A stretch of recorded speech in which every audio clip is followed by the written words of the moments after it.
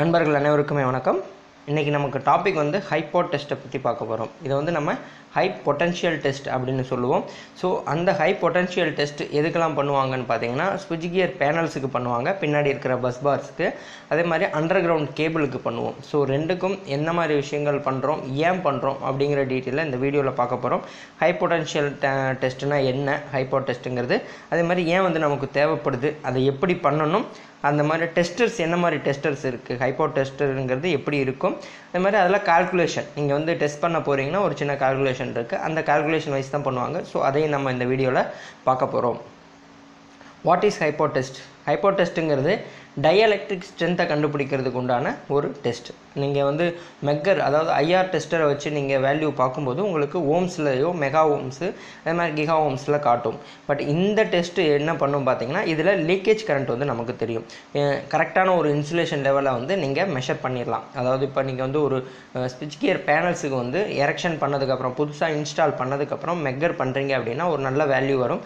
Suppose ஏதாவது value வரல, கம்மியாக இருக்குது அப்படின்னா உங்களுக்கு என்ன தெரியும்னா மெகா ஓமில் தெரியும். ஸோ எக்ஸாக்டாக எவ்வளோ வந்து உங்களுக்கு வோல்டேஜ் விட்ஸ்டாண்ட் பண்ணும் அப்படின்னு நீங்கள் பார்க்கணுன்னா, ஹைப்போட் டெஸ்ட் வழியாக நீங்கள் வந்து வோல்டேஜ் அதில் இன்ஜெக்ட் பண்ணும்போது மில்லி ஆம்ஸ் வந்து அதிகமாக இருக்கும். அப்படி அந்த மில்லி ஆம்ஸ் அதிகமாக இருக்கும்போது இன்சுலேஷன் லெவல் வந்து வீக்காக இருக்குது அப்படின்னு தெரியும். ஸோ நீங்கள் வோல்டேஜ் லைட்டாக இன்க்ரீஸ் பண்ணும்போதே, நார்மல் வோல்டேஜை கிராஸ் பண்ணும்பொழுதே அது வந்து உங்களுக்கு இன்சுலேஷன் ஃபெயிலியர் ஆயிரும். ஸோ ஈஸியாக வந்து ஃபால்ட் வந்து நமக்கு ஐடென்டிஃபை ஆயிரும். ஸோ வந்து அதுக்காக தான், அதுக்கும் ப்ளஸ் நமக்கு டிரான்ஸ்போர்ட்டேஷன், இப்போ வந்து நமக்கு கம்பெனியில் மேனுஃபேக்சர் பண்ணி டிரான்ஸ்போர்ட்டேஷன் பண்ணியிருப்பாங்க.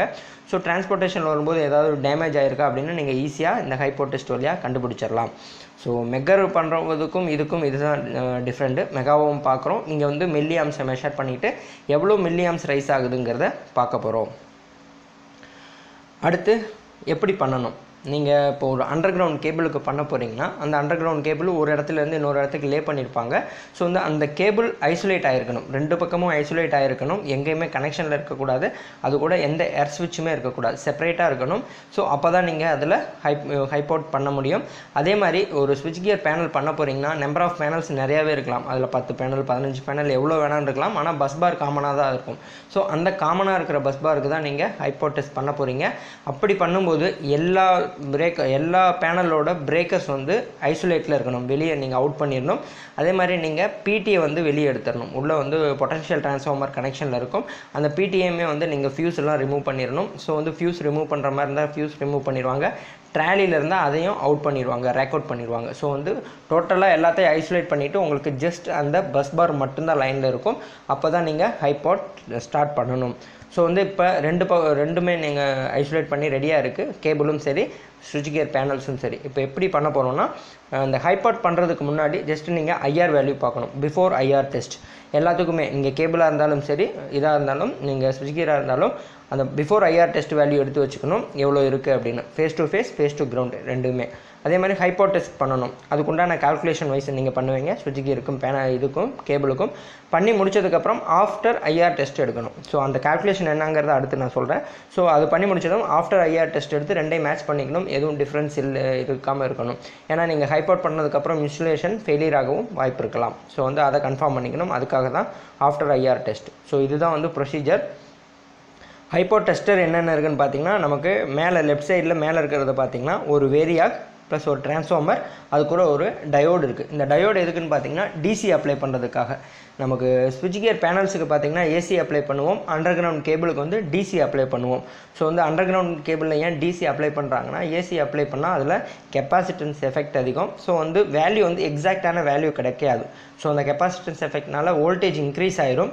அப்படி இன்க்ரீஸ் ஆகிறதுனால நமக்கு சரியான ஒரு லீக்கேஜ் கரண்ட் கிடைக்காது, நம்மளால் எக்ஸாக்டான வேல்யூ எடுக்க முடியாது. அதனால தான் டிசி அப்ளை பண்ணுறோம். நீங்கள் ஸ்விட்ச் கியர் பேனல் பொறுத்தளவு அப்படி ஒரு எஃபெக்ட் இல்லை. ஸோ வந்து நீங்கள் ஏசி அப்ளை பண்ணியே பார்த்துக்கலாம். ஸோ அதுக்குண்டான கால்குலேஷன் பார்க்கும்போது உங்களுக்கு புரியும். அதுக்கப்புறம் பார்த்தீங்கன்னா, உங்களுக்கு டயோடை கழட்டிட்டு ரைட் சைடில் இருக்கிற பிக்சரை பார்த்தா தெரியும், டயோடு இல்லாமல் இருக்கும். கீழே இருக்கிற ஒரு ரைட் சைடில் கீழே இருக்கிற பிக்சர் பார்த்தீங்கன்னா அது வேரியாக் ப்ளஸ் பக்கத்தில் அந்த டிரான்ஸ்ஃபார்மர் கூட அந்த நீங்கள் அவுட் கோயிங் போகிறதுல பார்த்தீங்கன்னா ஒரு எர் சுவிட்ச் கனெக்ட் ஆகிருக்கு. கிட்ட நீங்கள் எப்போ ஆன் பண்ணுறீங்களோ அந்த எர் சுவிட்ச் ஓப்பன் ஆயிரும், கிட்ட ஆஃப் பண்ணும்போது அந்த எர் சுவிட்ச் வந்து டச் ஆயிரும். இப்போ நீங்கள் ஒரு ஸ்விட்ச் கியருக்கு அப்ளை பண்ணுறீங்க அப்படின்னா அதிகமான வோல்டேஜ் அப்ளை பண்ணுவோம்.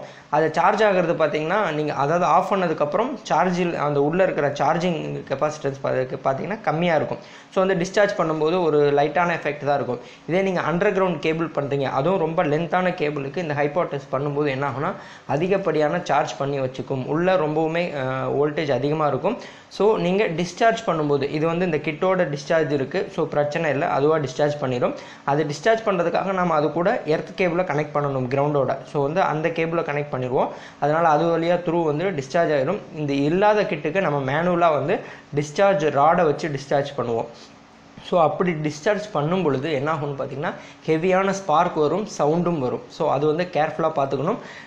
எப்படின்னா க்ளவுஸ் போட்டுக்கணும், ப்ராப்பரான இன்சுலேஷன் க்ளவுஸ் போட்டுக்கிட்டு டிஸ்டன்ஸில் வச்சு தான் டிஸ்சார்ஜ் பண்ணுவாங்க, அதுவும் கேர்ஃபுல்லாக பண்ணணும். ஸோ இதுதான் வந்து ஹைப்போட் டெஸ்டர் கிட்டு, இப்படி தான் இருக்கும். ஸோ வந்து வேரியாக்குங்கிறது ஜஸ்ட் நீங்கள் 230 வோல்ட் இன்புட் கொடுத்து வேரியாக் பண்ணுவீங்க. ஸோ வேரி ஆகும், அதில் வர்ற வேரி ஆகிற வோல்டேஜை ட்ரான்ஸ்ஃபார்மர் கொடுத்து வேரி பண்ணுவோம். எப்படின்னா ஸ்டெப் பை ஸ்டெப்பாக தான் கொடுக்கணும். நம்ம வந்து இப்போ கால்குலேஷன் பார்த்திங்கன்னா உங்களுக்கு புரியும். இப்போ வந்து இந்த கால்குலேஷன் பாருங்கள். ரைட் சைடில் இருக்கிற பிக்சர் என்னன்னு பார்த்தீங்கன்னா ஒரு ஸ்விட்ச் கியர் பேனலோட பிக்சர் அதில் இருக்கிறது. ஸோ அதில் பார்த்தீங்கன்னா ரேட்டட் வோல்டேஜ் வந்து உங்களுக்கு 36 kV கொடுத்துருக்காங்க. கீழே வந்து அது பீக் வேல்யூ ஒன்று 70 kVன்னு கொடுத்துருக்காங்க. ஸோ ரெண்டையுமே வச்சு வோல்டேஜ் அப்ளை பண்ணுவாங்க. இப்போ நம்ம ஃபஸ்ட்டு மேலே ரேட்டட் வோல்டேஜை பார்ப்போம். ரேட்டட் வோல்டேஜ் பார்த்தீங்கன்னா நீங்கள் மல்டிப்ளை 2, அதாவது எவ்வளோ வோல்டேஜோ நீங்கள் 2ஆல் மல்டிப்ளை பண்ணிக்கணும் ப்ளஸ் 1 kV. அதுதான் வந்து ஏசிக்கு. ஏசியில் பண்ணும்போது அப்படி தான் பண்ணுவாங்க. அதுலேயே 80% தான் பண்ணுவாங்க. ஏன்னா ஃபேக்ட்ரியிலே ஆல்ரெடி 100% டெஸ்ட் ஆகி தான் வரும். ஸோ வந்து நமக்கு இன்சுலேஷனை வந்து லிமிட்டாக வச்சுக்கிறதுக்காக, அதாவது நம்ம ஓவராக லோடு கொடுத்தோம்னா ஃபெயிலியர் ஆகுங்கிறதுக்காக 80% தான் பண்ணுறாங்க. அதிலே 80% தான் பண்ணணும். அதே மாதிரி கீழே 70 kV பார்த்தீங்கன்னா அதிலே டேரெக்டாக 80% பண்ணுறாங்க. ஸோ 2 மெத்தடும் பண்ணுறாங்க, கண்ட்ரியை பொறுத்து வேரி ஆகும். அதே மாதிரி நீங்கள் வந்து இப்போ கேபிளுக்கு பார்க்கணும் அப்படின்னா கேபிளுக்கு வந்து டிசி பண்ணுவோம். ஸோ கேபிளுக்கு டிசி எப்படி பண்ணுவோம்னா same rated voltage multiply 2 + 1 kV, அது கூட மல்டிப்ளை √2 போடுறோம். ஸோ அந்த எவ்வளோ வேல்யூ வருதோ அதில் 80% நம்ம அப்ளை பண்ணுவோம். அதே தான் கீழே இருக்கிறதும் பீக் வேல்யூ எவ்வளோ இருக்கோ அதில் 80% பண்ணுவோம். √2 போட்டு நமக்கு 80% பண்ணுவோம். ஸோ 80% தான் பண்ணுறோம். நீங்கள் இதுவே வந்து இப்போ கமிஷனிங் டைம், அதாவது புது பேனல் எரெக்ஷன் பண்ணிவிட்டு பண்ணும்போது 80 பண்ணுறோம். இதே நீங்கள் ஃப்யூச்சரில் பண்ணணும், ஒரு மெயின்டெனன்ஸ் எடுக்கிறீங்க ஒரு 5 இயர்ஸ் 6 இயர்ஸ்க்கு அப்புறம் அப்படின்னா அந்த பேனலுக்கு நீங்கள் 80% அப்ளை பண்ணலாம். ஆனால் கேபிளுக்கு நீங்கள் 60% தான் அப்ளை பண்ணணும். ஏன்னா கேபிளோட லைஃப் கம்மியாகும். ஸோ அதனால் 60% பண்ணி தான் டெஸ்ட் பண்ணுவாங்க ஃப்யூச்சரில் ஏதாவது பண்ணணும் அப்படின்னா. ஸோ இந்த கால்குலேஷன் உங்களுக்கு புரிஞ்சிருக்கும்னு நினைக்கிறேன். ஏசினா மல்டிப்ளை 2 + 1 kV, அதே மாதிரி டிசினா மல்டிப்ளை 2 + 1 kV × √2, அதில் 80%. அவ்வளோதான் நமக்கு கால்குலேஷன். ஸோ இப்போ கேபிள் ஹைப்போட் எப்படின்னு பார்ப்போம். அதில் வந்து 3 ஃபேஸ் இருக்குது அப்படின்னா ஒரு ஃபேஸுக்கு நீங்கள் வந்து மெயின் கேபிளை கனெக்ட் பண்ணணும். அதில் தான் வந்து வோல்டேஜ் உங்களுக்கு அப்ளை ஆகும். மற்ற 2 கேபிளையும் ஷார்ட் பண்ணி கிரவுண்ட் பண்ணிடுவாங்க. கிரவுண்ட் பண்ணதுலேருந்து ஒரு கிரவுண்டட் கேபிள் வந்து உங்களுக்கு கிட்டுக்கு வரும். ஸோ அந்த கிட்டில் தான் உங்களுக்கு வந்து வோல்டேஜ், அதாவது மில்லி ஆம்பியர் லீக்கேஜ் கரண்ட் வந்து மெஷர் ஆகும். இப்போ நீங்கள் இந்த ஒரு கேபிளில் வந்து வோல்டேஜ் அப்ளை பண்ணுவீங்க இல்லைங்களா, இப்போ வந்து 36னா நீங்கள் மல்டிப்ளை 2 போட்டு + 1 kV √2 போடுறோம் அப்படின்னா அதுக்கேற்ற வோல்டேஜ் 80% நீங்கள் அப்ளை பண்ணும்போது கிராஜுவலாக 0லேருந்து இன்க்ரீஸ் பண்ணிகிட்டே இருக்கும்போது அதில் உங்களுக்கு இண்டக்ஷனால் மற்ற இதில் வந்து லீக்கேஜ் ஆகும். ஏதாவது உங்களுக்கு இன்சுலேஷன் வந்து ஃபெயிலியராக இருக்குது அப்படின்னா லைட்டாக லீக்கேஜ் ஆக ஆரம்பிக்கும். அப்படி லீக்கேஜ் கரண்ட் வந்து உங்களுக்கு கிட்டுக்கு வரும். ஸோ அதில் நீங்கள் மெஷர் பண்ணிங்கன்னா மில்லி ஆம்ஸ் இன்க்ரீஸ் ஆகிட்டே வரும். சப்போஸ் வேல்யூ ரொம்ப அதிகமாக போகுதுன்னா கேபிளோட இன்சுலேஷன் ஃபெயிலியராக இருக்குது அப்படின்னு அர்த்தம். ஸோ அதுக்கடுத்து நீங்கள் ஸ்விட்ச் கியர் பார்த்தீங்கன்னா அதே தான், ஒரு ஃபேஸில் போட்டு மற்ற 2 ஃபேஸையும் நீங்கள் கிரவுண்ட் பண்ணிவிட்டு டைரெக்டாக நீங்கள் அப்ளை பண்ணலாம். ஸோ கிட்டு ஈஸியாக நமக்கு கால்குலேஷன் பண்ணிடலாம்.